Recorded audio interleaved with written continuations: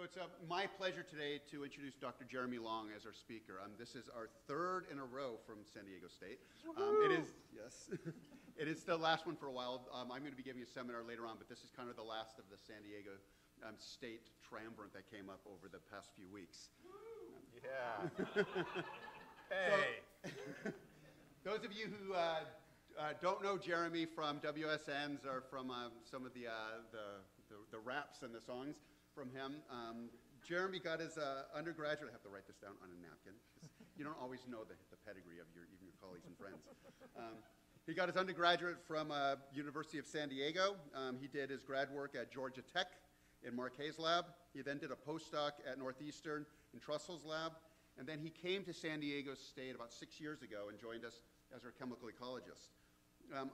And I think one of the things that I really have liked about Jeremy is this kind of other approach he's taken to outreach and getting students excited and different ways of thinking about involving students. And for those of you who go to these conferences, WSN in particular, when you've seen the video and the film festivals and stuff, you may not have known that Jeremy was incredibly instrumental in getting these, in the ideas behind these things.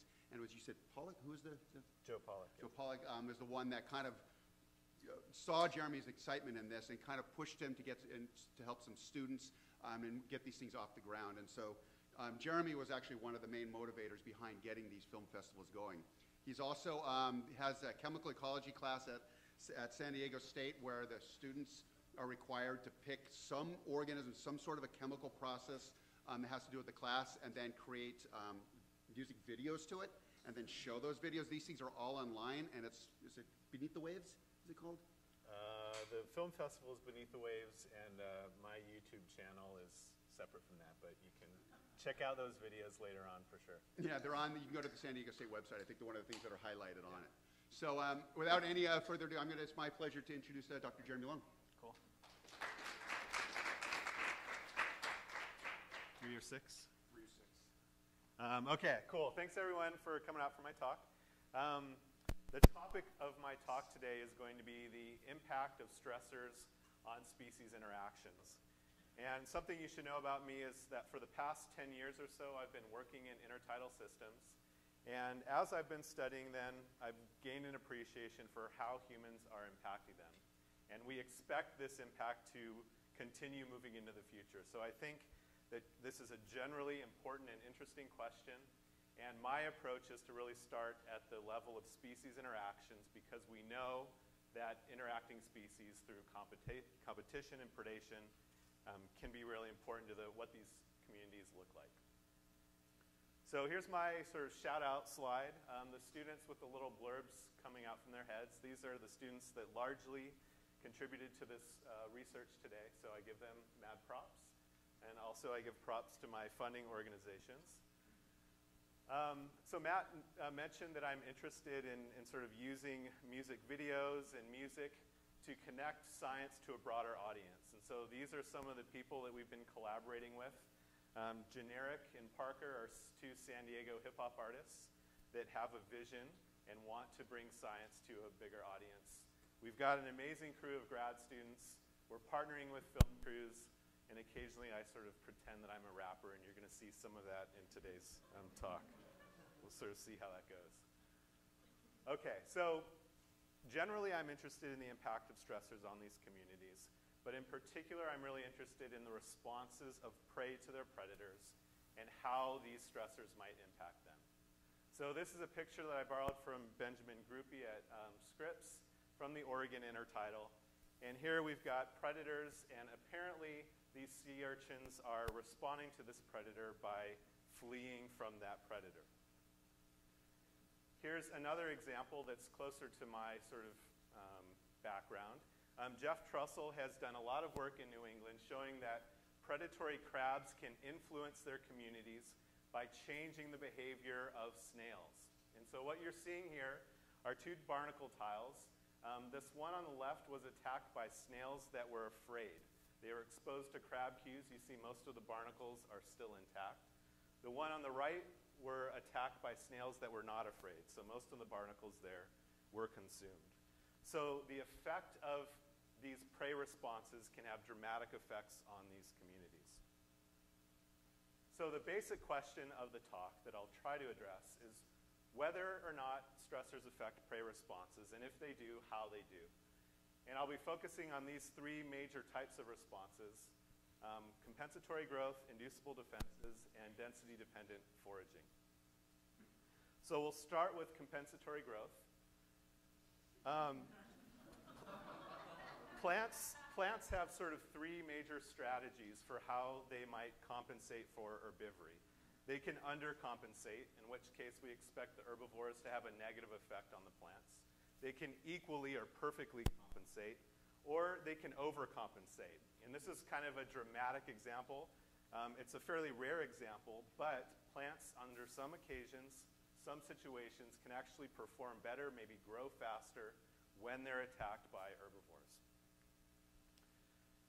And this idea, I think, was sort of elegantly described in this influential paper where they described the compensatory continuum hypothesis. And it basically says that how plants respond to herbivores depends upon nutrient availability or nutrient stress and the level of competition. So when plants are stressed by low nutrient levels here and high competition, that's when we expect herbivores to have a really strong negative effect on the plants, so undercompensation. When nutrients are high, when competition is low, that's when you might get overcompensation. And in a subsequent meta-analysis, it was suggested that this effect might depend upon functional group within plants. So here's a meta-analysis showing you that in general, herbivores tend to have negative impacts on plants. Resources tend to have positive impacts, not a surprise. But if you look at this interaction term, it actually tends to be positive for the monocots. That is, under high nutrient conditions, herbivores may actually stimulate these plants to grow better. So we were interested in looking at the generality of this effect. And so we were working in salt marshes. And in salt marshes, it appears that salinity stress might be an important stressor in these systems. And here's a diagram of data from a long-term monitoring project by Joy Zedler. And here she noticed that over the period between 1989 and 2001, that salinity in some of these estuaries was increasing.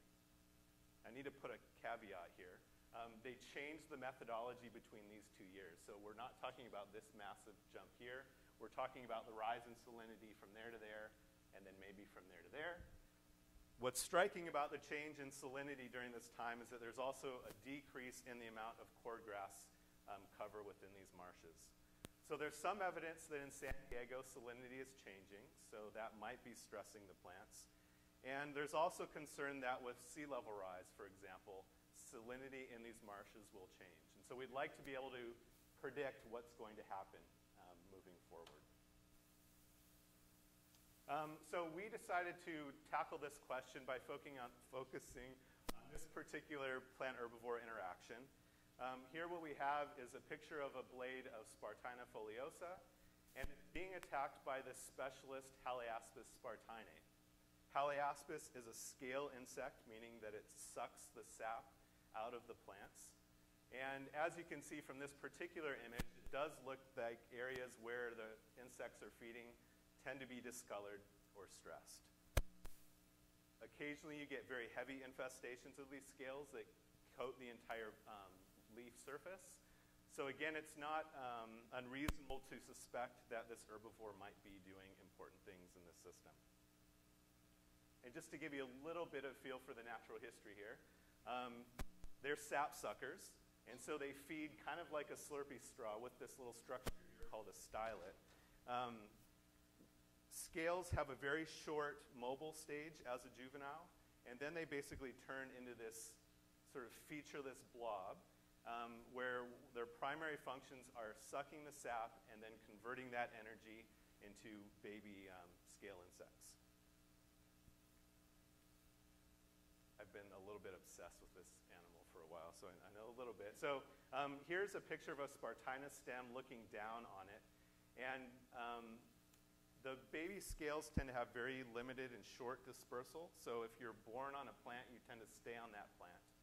And as they age, they develop this outer waxy covering. So these are mature females on those lower leaves. And then the babies will crawl out of them and crawl up. And these little orange dots here are the babies. So they have a very short crawler stage.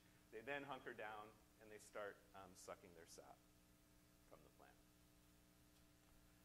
So what was a little surprising to me is that about 20 years ago, Kathy Boyer and Joy Zedler had hypothesized that the scale might be important to marsh restoration. And one of their major observations was that in some of these restoration sites, the plants were much shorter, so the Spartina plants, than they were in nearby natural marsh areas. And they also noticed that in those restoration areas where the plants were short, they tended to have heavy infestations of the scale insect, suggesting that maybe this insect was affecting the ability of people to be able to restore some of these marsh environments. But nobody had done the sort of key manipulations to look at the impact of the scale on the plant. So that's where we came in on the scene. And some of our early work led us to basically suspect that the scale insects were doing bad things to the plants. And so I wrote a rap. And this rap was sort of unique because I wrote it in response to a competition by the Science Genius Group, which is a collaboration between a professor at Columbia and a rap artist from the Wu-Tang Clan. I know that there are other people that do this out there that sort of link science and music. So I thought that there might be other PIs like me that were submitting raps to this competition. I was wrong. So it was me against a bunch of middle school kids and high school kids. So at one level, maybe I would have nailed it because my competition were younger, but I ended up not winning the competition. But I'm pretty proud of the rap, and so you can let me know what you think later on. So we're going to turn on the mic to make me feel more legit. Check, check. Okay. So this is from the perspective of the insect towards the plant. And there's no music, it's just me a cappella. Here we go. You say I'm a sucker, a sap sucker indeed, piercing you with my stylet. That's how I flow and feed, like mosquito blood sucking. I'm robbing your juice, slurping you like a slurpee. Ain't no time for a truce. They call me scale insect, MCPEST, and I'm coming for you plants, be you bush, weed, or tree. I'll take away your sap, suppressing your growth. I drop your fruit production. That's a scale bug oath. So what, you got a crew? Hey, I got one too. Picture thousands of us scales all feeding on you. Where's your other bug pests? They've already left. When the tide skids those grazers, we'll be holding our breath. I'm like too much TV. I'm sucking your life. I'm like those mean enemies. I'm the source of your strife. So call me sap sucker or herbivore pest, because it's true we can't do harm to the plants we infest. That's my rap.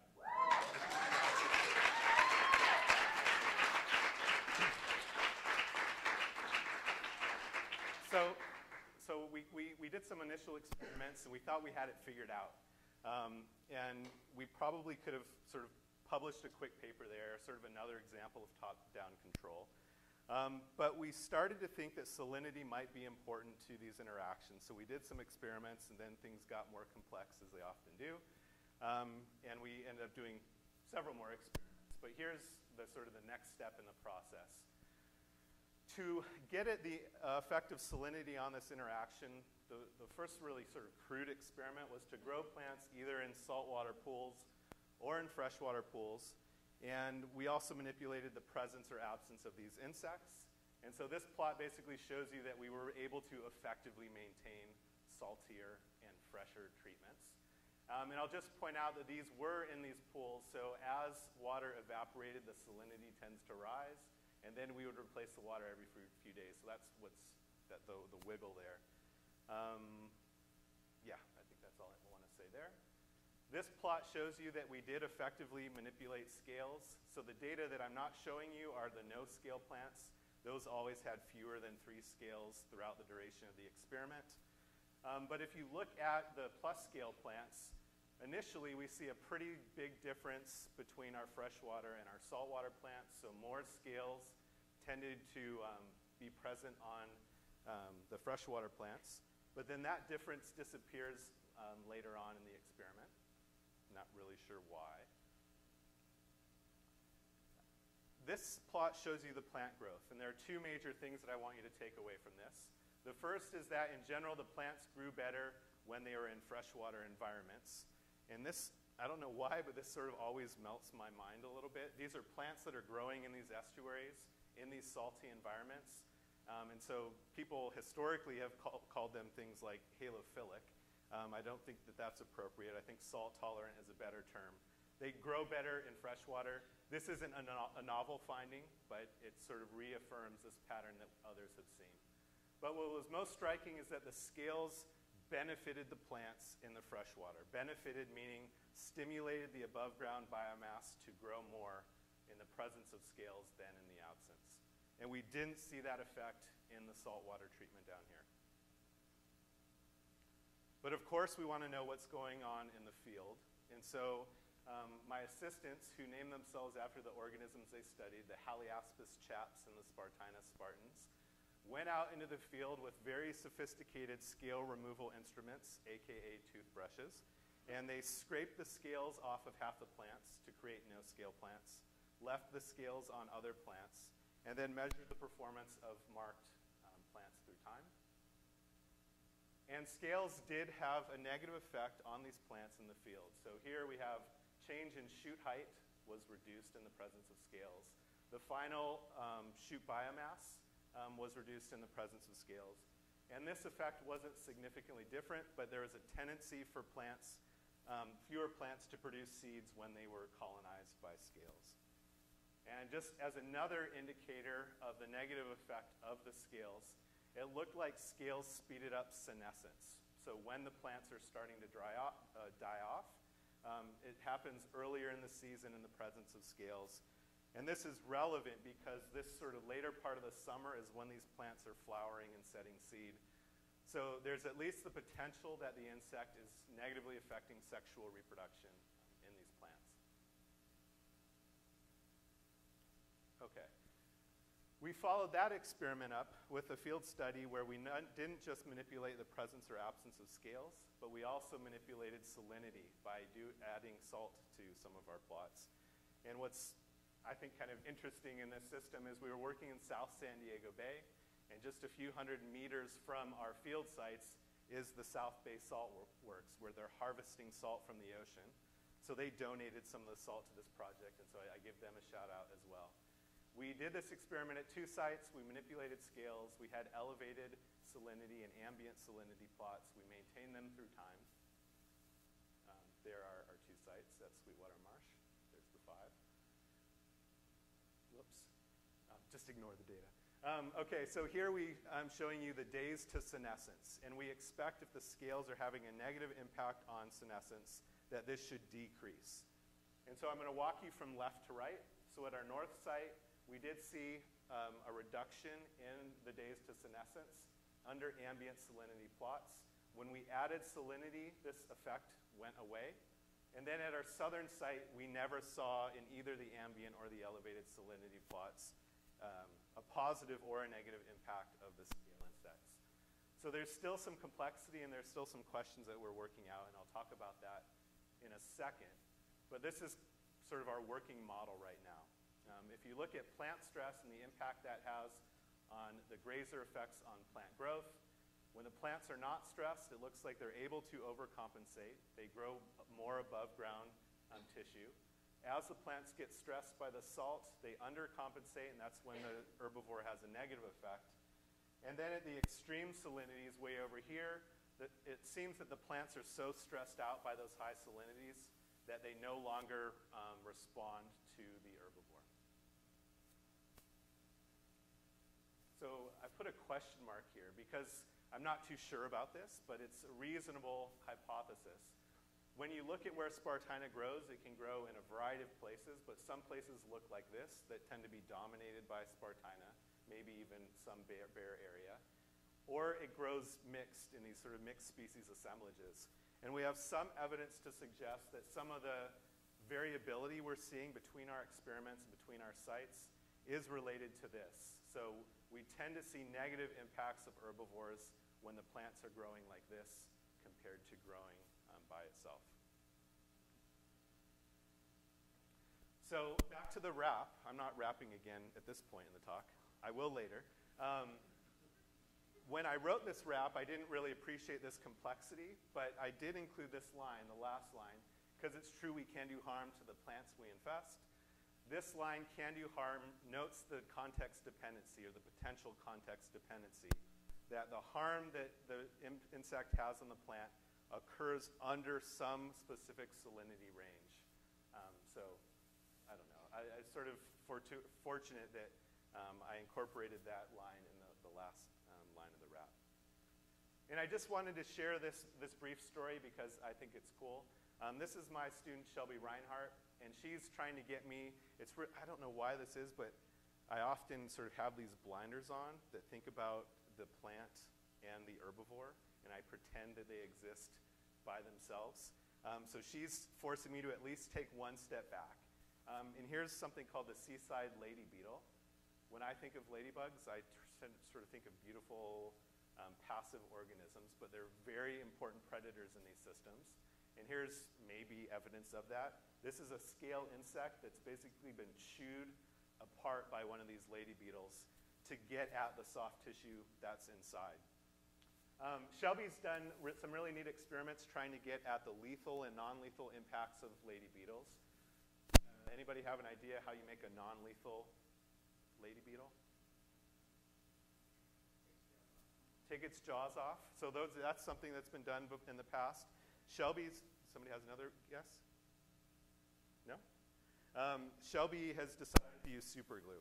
And so she's taken these beetles, she puts them under a dissecting microscope, and then she glues their mouth parts together. The reason that she does that, oh, I know. It's so tragic, this one beetle.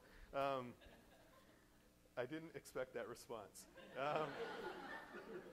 So the reason that she's doing this is that she's interested in understanding whether or not the impact of the beetles is strictly via the beetles eating scale insects, or whether or not it might be enough for the beetles to be scaring the insects and not eating them. And one of the reasons we're interested in that question in ecology is that a single beetle can only eat so many scales, but a single beetle can scare a lot more scale insects. So as far as a sort of community impact, the importance of fear might be really strong.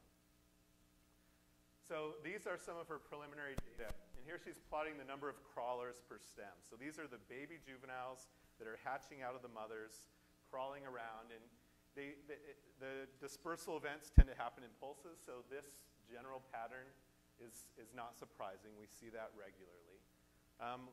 In the no beetle treatments, we tend to have the greatest number of scales through time of crawlers. The lethal beetle treatments, they basically suppress crawlers for the duration of the experiment. So they're eating baby scales and they're eating the mother scales that could be making more insects. But there is a suggestion here that there is this fear effect. So those non-lethal beetles with the glued mouth parts, they're walking around, they're creating scales that are producing fewer baby scales. I think it's cool, and I just wanted to share that story. We still have a lot more work to try to understand what's going on here. So I just wanted to show this picture because in the end, what we really care about here is trying to understand how these systems work, how they respond to these stressors, and we're also trying to think about how to improve restoration approaches. And this insect is thought to be important to restoration success, and so we're hoping to provide insight there. So now what I'm going to do is a sort of dramatic shift in my talk. We're still talking about stressor impacts, but I wanted to talk about a recent focus in my lab, which is to look at the effects of contaminants on species interactions. So when we think about contaminants and the field of toxicology, we often think about what are called toxic endpoints. So that is, you take contaminant A, you expose a single species to it, and then you measure something like the growth, the reproduction, or the survivorship of those individuals. But we know in ecology that species interactions are super important. So I argue that to really understand the effects of these contaminants, we need a better perspective that includes species interactions, that looks at the effects of exposing entire communities to these contaminants. I probably brought this slide up a bit too early. But this term I want to introduce right now is called infodisruption. And if we go back to this interaction in the inner title, you've got a predator that might be releasing a cue, presumably unintentionally here. And then you have a prey that might be responding to that cue. So that's normally what's happening. There's some information that's being extracted by the prey from the predator's presence. Contaminants are thought to play important roles because they can impact any of these different stages of this interaction. Contaminants might be affecting the release of the cue by the predator. It might be affecting the solubility of the cue in the seawater. Or it might be affecting the ability of the prey to detect those cues once they're in their environment. So this idea of infodisruption is one that I think is potentially important, and there's growing appreciation for it. And we've been focusing on copper because it's a common marine contaminant, including in places like San Diego Bay. And in San Diego Bay, it's thought to enter nearly all of the copper in the bay enters via anti-fouling paints on boats. And I love this study, and I'll talk about it a couple times in my talk. But this is a study by McIntyre et al., and they were looking at predator avoidance in juvenile coho salmon in response to predatory trout. And when you expose the salmon to copper, that decreases their survival in the presence of these predators, largely because it changes their predator avoidance strategies. So one of our hypotheses is that maybe heavy metals generally interfere with chemically mediated interactions. So for the remainder of the talk, I'm going to focus on these two sort of model food webs. Not sort of, these are actual model food webs. The one on the left are seaweeds that are being attacked by snails, and they're turning their defenses on. We're interested in the effect of contaminants on these interactions. And the second one are looking at rock crabs that might be eating or scaring carnivorous whelks that are eating barnacles. And so we're interested in studying these interactions in the presence or absence of these contaminants.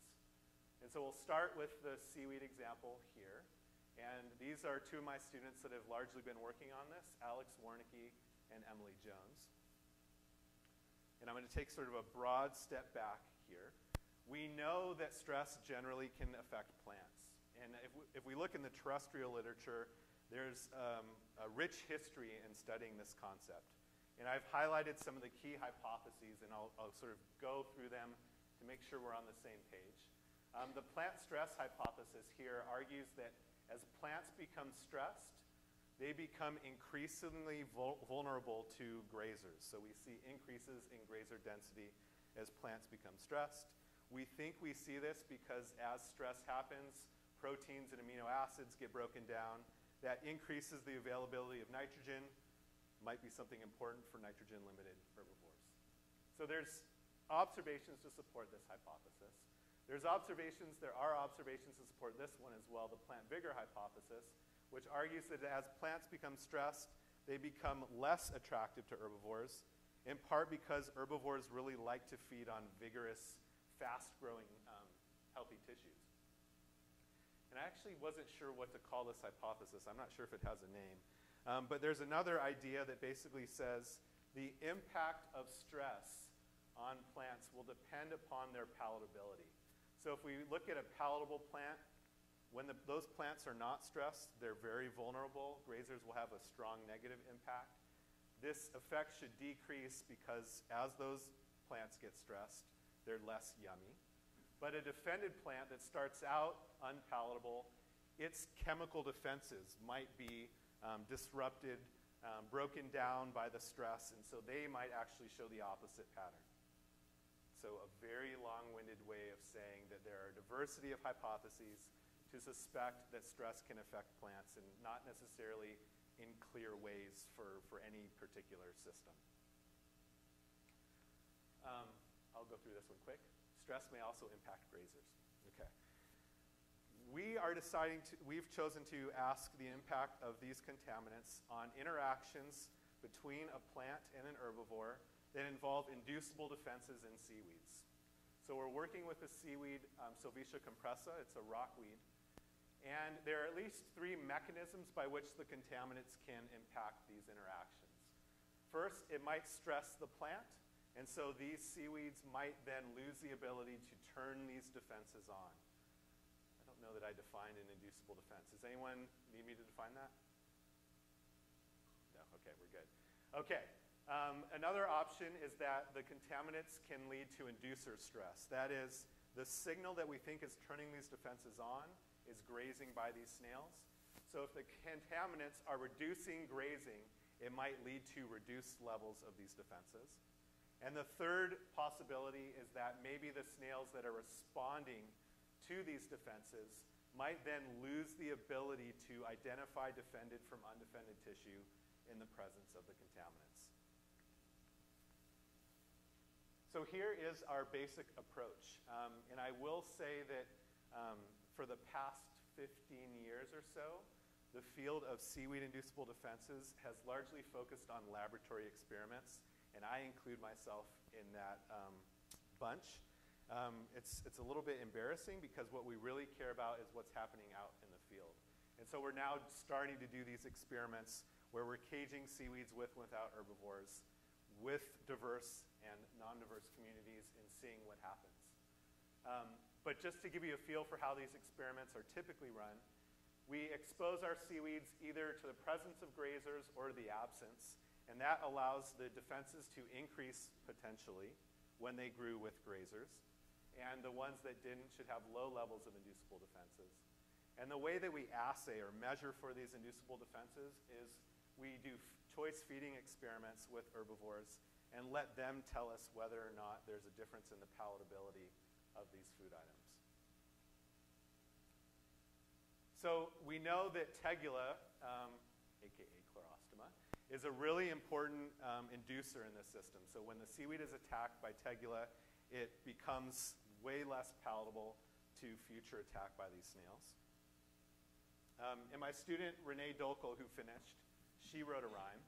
And this is to Kanye West's Stronger. So her version is Responder, and it basically talks about these inducible defenses, and here's the chorus, if I can remember it. Nah, that don't kill me, can only make me stronger. I need to induce defenses, because I can't wait much longer. And enemies come in my way, take refuge or try to deter, because I could change my behavior, chemicals, or my structure. So that's just a short version, but it basically gives you the idea. I want to put this down. That these inducible defenses exist and that they can occur through a variety of mechanisms, including changes in behavior, morphology, and chemistry. So we wanted to examine the impact of contaminants on these inducible defenses, and we thought that the timing at which contamination occurs might be important. So we divided our experiments into 2 major experiments, and the first one is shown here. That is, we're conducting our induction phase in the presence of elevated copper levels or ambient copper levels. So this basically asks what happens if induction is happening during contamination. We then take those seaweeds in a clean bioassay phase and ask about the relative palatability. And it looks like copper weakens the elicitation of these defenses. So here's our ambient treatment. We're basically measuring the consumption of these seaweeds. The snails strongly preferred the non-grazed tissue. That's something we see repeatedly with these organisms. But when they were previously exposed to copper during that induction phase, that eliminated that preference for non-grazed tissues. So trying to think about the mechanisms by which that might occur. I'm going to wave my hands a little bit because I don't want to make the talk too long and show you all the data. But we don't think that it's plant stress. And the way that we've addressed that is to look at 2 indirect measures of are the plant stressed. The first is that there's a group of chemicals in these algae called the fluorotannins. They're very easy to measure as far as a class of chemical compounds. We don't see any copper effect on this class of chemicals. The other measure that I'm not showing you, but that we have measured, is to look at PAM fluorometry. We don't see any evidence that copper stresses the algae. So that doesn't mean that there's not a difference in the inducible defenses of these algae, but it at least suggests that they seem to be doing things normally. Oh, yeah. Okay, so the other possibility, or another possibility, is that the contaminants are affecting the inducer, the snails that are potentially turning the seaweed defenses on. There is evidence of that. So here we have the amount of seaweeds that were eaten during the induction phase. It's high under ambient levels of copper, but at elevated levels, we see a strong reduction. So that decrease in attack rate could lead to lower levels of inducible defenses. We think that responder stress could also be important here. Does anybody know about the elemental defense idea in plants? I like to talk and ask questions. Has anyone ever heard of elemental defense? Okay. So it's basically this idea that plants, either actively or passively, might accumulate heavy metals from their environment. And even though those heavy metals might be bad for the plants, it could serve a beneficial purpose in that it might make you more resistant to herbivory later on. We know that these algae are very good at accumulating heavy metals like copper, and we do see evidence of elevated copper levels in our seaweeds that encountered elevated copper. And yeah, we have other experiments that sort of further support this idea that elemental defense might be happening for Sylvetia. So I said we were interested in the effect of timing. So that last experiment exposed these organisms to copper contamination. Here we're asking a slightly different question. That is, let's pretend that these defenses have already been turned on. Now what happens when you conduct those bioassay phases in the presence of copper? And we see a chart that looks very similar to that earlier one that I showed you. The ambient snails fed as expected, that is, they preferred non-grazed over grazed tissues. But when they fed upon these defended tissues and undefended tissues, they fed equally. So they lost that preference again. And I'm not going to walk you through this more complicated graph, but what this is meant to highlight is that it looks like this effect is largely via changes in the snails. So exposing just the snails to copper can basically cause them to lose their ability to choose the correct food. So for the second part, it's possible that the plants were becoming stressed during the bioassay phase. We don't think that that's maybe too likely, given that it's a shorter exposure period. The inducers aren't being stressed in this second experiment, so that's not relevant. But there is some evidence to suggest that that responding snail that encounters defended and undefended tissues is now losing its ability to distinguish them from each other. So is this such a bad thing, to not be able to recognize defended from undefended tissues? To ask that question, I set up sort of the extreme worst case scenario. That is, what if you're a snail and you're forced to feed on only one of these types of Sylvetia, ungrazed, grazed, or to be starved entirely? So we marked juveniles so that we could measure performance, such as growth. And the snails that were fed the grazed Sylvetia grew less than the snails that were fed non-grazed Sylvetia. Starved snails don't grow. We also saw a negative effect on gamete investment. So this is the proportion of snails that we could assign either to having no gametes, low gametes, or high gametes. Those that are fed the grazed Sylvetia have a greater proportion of those without gametes, a lower proportion that have high gametes. So we think that this could be problematic for these snails. And so here's sort of a traditional slide summary for these results.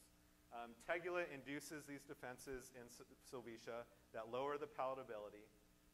Copper contaminants appear to interfere with these interactions largely by changing the behavior of the snails. And this change in behavior could be bad for Tegula as far as performance. So that's the long-winded summary of that. Here's the short version. And this is from a group of high school students that we've been working with in San Diego. And one of the things they did last year was to partner with graduate students, including my student Alex. And they wrote this rap to Thrift Shop by Macklemore. And they said, Contaminants are bad. Copper's gone messing with the seaweed system. I'm munching. Tissues are digesting. Copper slows consumption. So, yeah, that's... So, I think there's power in this approach because in very few lines, I think they've captured some of the essence of the research that we're doing here. But the other power in this approach is that we're working now with students like this group from this high school in Imperial Beach in San Diego, where they have underrepresented students. And so one of the problems science and ecology in particular has faced is trying to recruit these students into science. I think there's power in the approach because many of them are unfamiliar with the language of science, but they're familiar with the language of hip-hop. And so you go and you show them that they can talk about science through hip-hop, and I think that there is evidence that's emerging to suggest that this is working in really empowering these students to consider careers in science. Okay, so the last example I'll talk to you about is one maybe geographically a little closer here. This is work done by my student Chris Kwan in San Francisco Bay, and he's been interested in the impact of these tritrophic interactions in San Francisco Bay and how copper affects those interactions. So this should come as not a surprise to anyone in the room. Predators are scary and they eat things. And if we look at their impact as far as eating things, we can talk about their consumptive effects on the communities. As far as scaring prey, we can talk about their non-consumptive effects. Over the past 20 years in marine systems, there's been an emerging, increasing appreciation for the role of fear, for the role of these non-consumptive effects in these environments. And one of the reasons that I think it's really important to identify the effect size of these effects relative to each other is that how energy and nutrients moves through these food webs really depends upon how predators are impacting these communities. And so when we think of things like heavy metal, we might think of something like this. Heavy metal sometimes has scary imagery. But in ecology, it looks like heavy metals actually weaken the effects of fear. So sort of take this picture out of your mind because it looks like what we're seeing is something like this. So this is that McIntyre et al. Study. And what it shows is these fish, when they're uncontaminated, they're not exposed to the contaminants, they respond strongly to predators. You expose them to copper, and then they lose the ability to respond to the predators. Another way to talk about it is maybe predators become less scary, which is a dangerous thing if you're a prey. So here's the basic approach for these experiments. I'm going to walk you through it now so that maybe you appreciate the data later on. So we're working with this tritrophic system, crabs eating snails that are eating barnacles. We did have one treatment that had basically snails and barnacles together. If we want to get at the consumptive effect, that is, what is the effect of crabs eating snails, we set up a culling treatment, where we basically, at a regular rate that's realistic, we took the snails out as if they were being eaten by their predators. Can anyone think of why we wouldn't have crabs feeding in this treatment to get at just the consumptive effect? Yeah, so those crabs that would be eating them would also be scaring them. And so the reason we set up these experiments like this is so we can look at the consumptive effect independent of the non-consumptive effect. So the non-consumptive effect, snails eating barnacles, they're exposed to predator cues. And then to look at the total effect of the predators, we can combine them.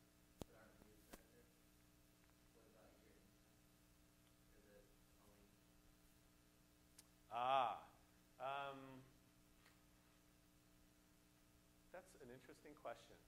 I'm not sure how to address that question. So what I will say is that effect at least is the same between our sort of predator treatments. But that's an interesting one. One of the things you're going to see shortly is that I don't know that it's so much them responding to us, but they strongly respond to each other. So keep that in mind.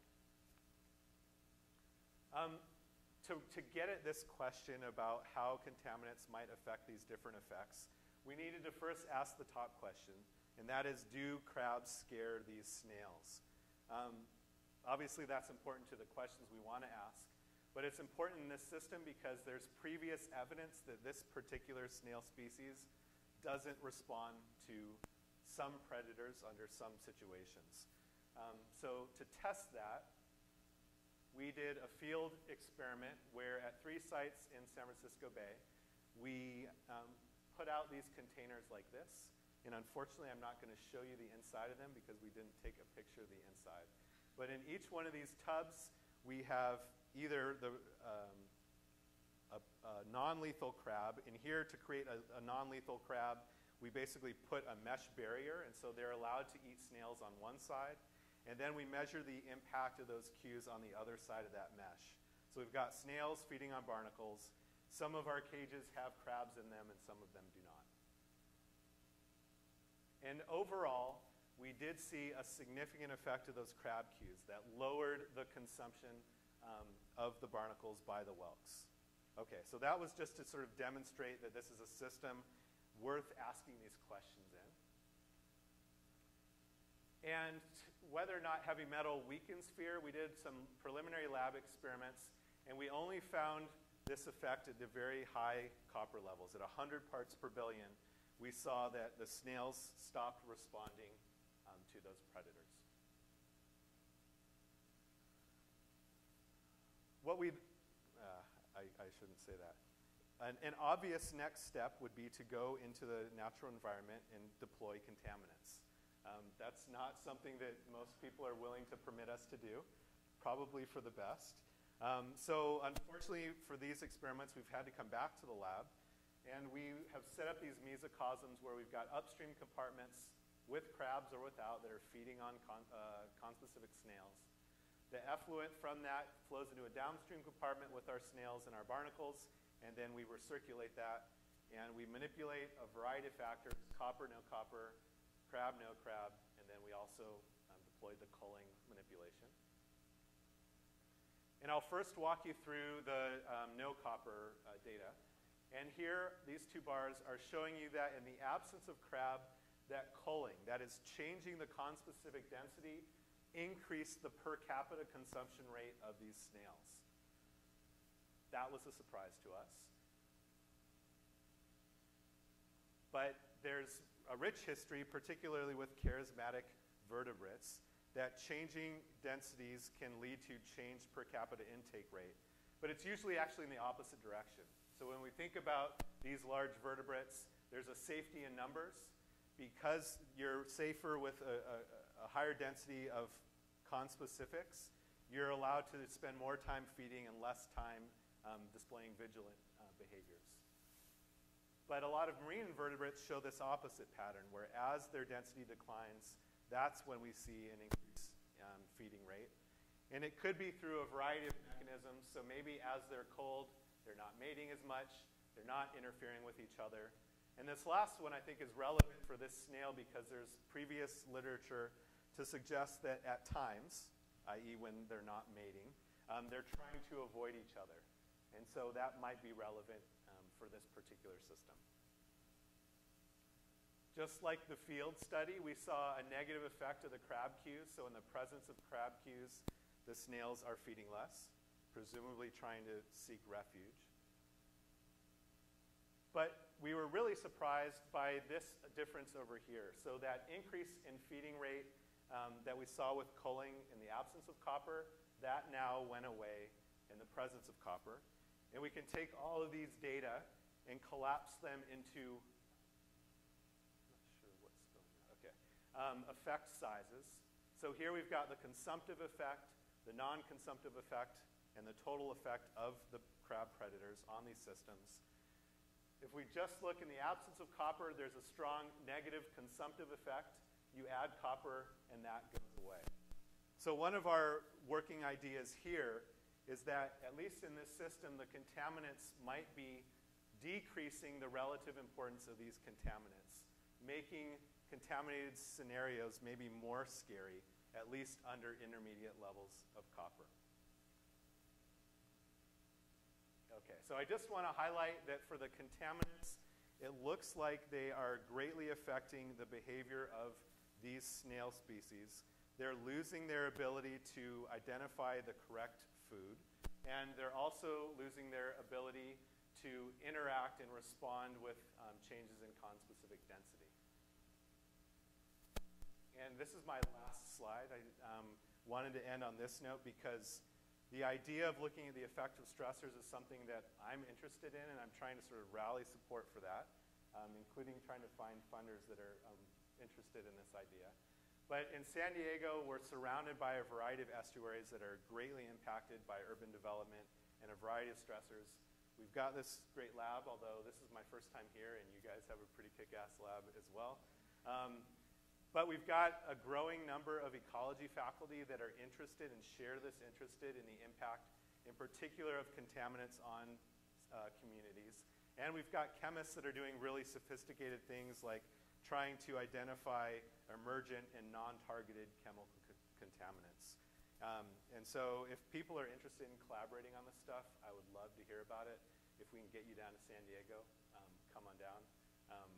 But that's the end of my talk, and thank you for your time.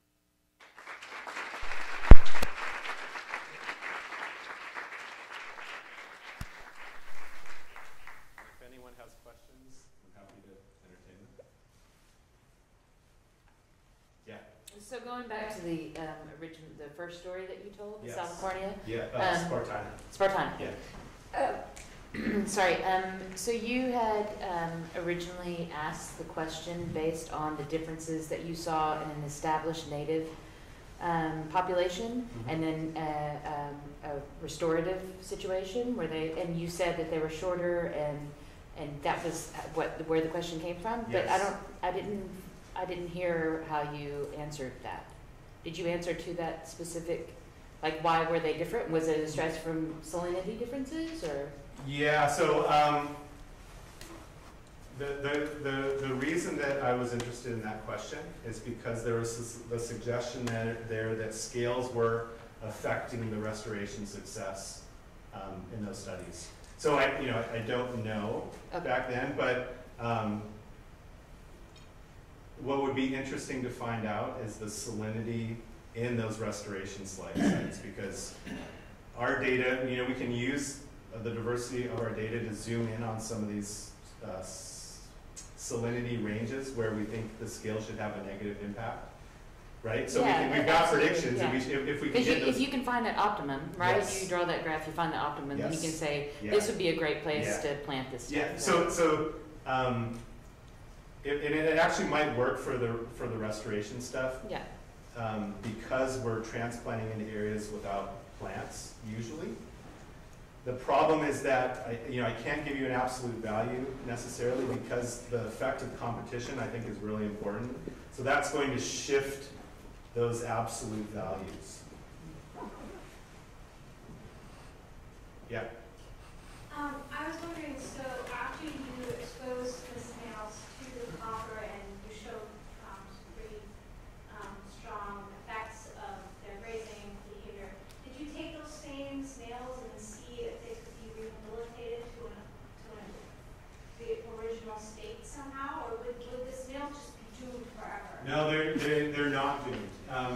There was a slide that I didn't spend a lot of time on, where it was chronic and acute exposures. So we did some acute exposures for a day, and then said, okay, well, what happens if you feed for four days in the absence of the contaminant?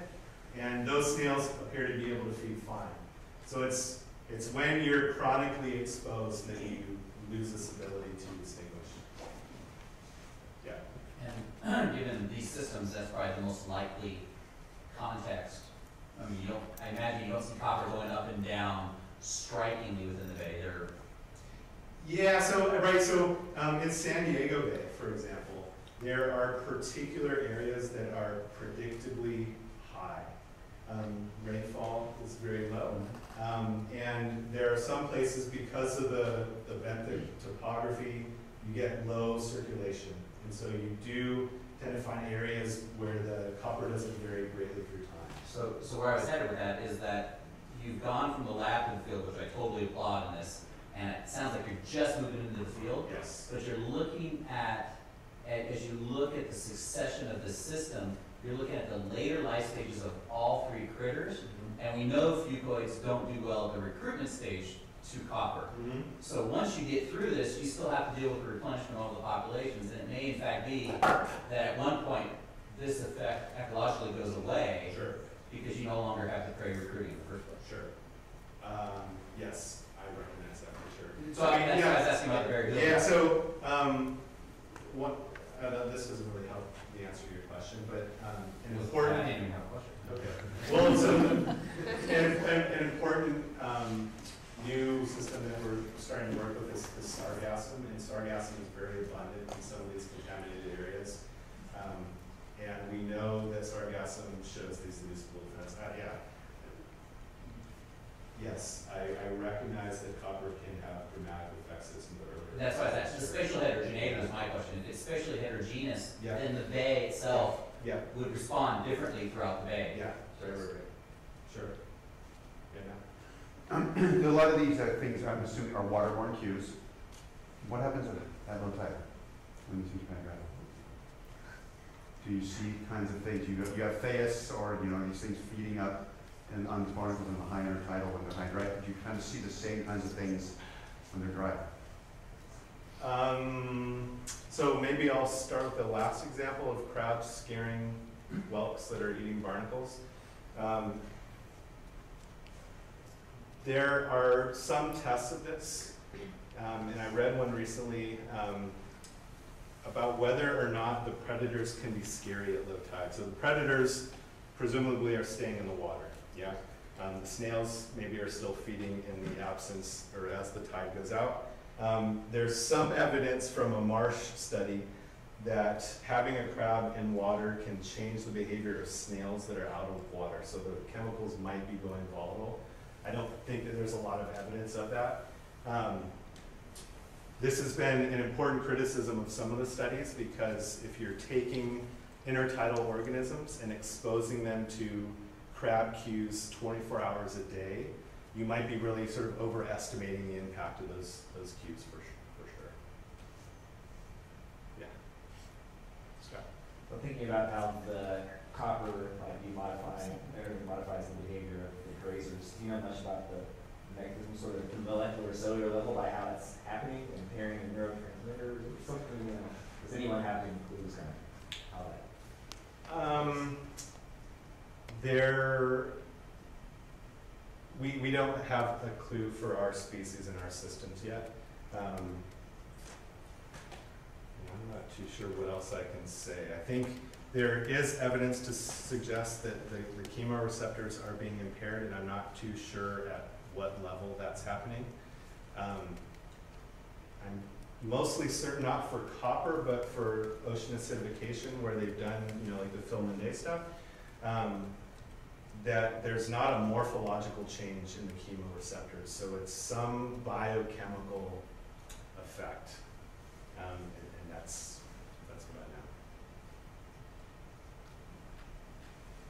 Anything else? Well, thank you very much.